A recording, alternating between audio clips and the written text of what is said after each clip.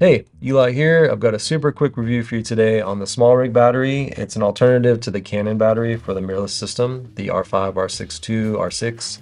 And yeah, it popped into my inbox a few weeks ago, and I said, that's a pretty good deal. It's half the price, $40 versus $80. It's got a USB-C charging port on it, and it has 2400 milliamp hours versus 2130 milliamp hours. So I thought, well, I'll give it a shot. Ordered it, popped it in my camera for a wedding, and knew I was going to try and keep track of it. And so here are the results that I got. I got 50% of the clicks just about my Canon battery. So at 7%, the Smallrig battery had 1197 clicks, and at 9%, the Canon battery had 2236 clicks. And that's on the same system, same camera. I had an R5 with the 28-70 on it. And yeah, so those are my results. I just want to share them with you. It's not worth it for me to have to change my battery twice as much. I'm pretty well invested in the Canon batteries. I've got, I think, 7 now, so $560 worth.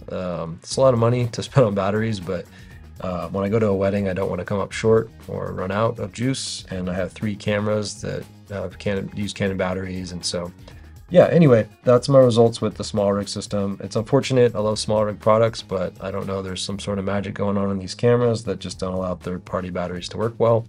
So let me know in the comments if you've had positive results or similar results with Smallrig or other third-party batteries in any of your mirrorless systems.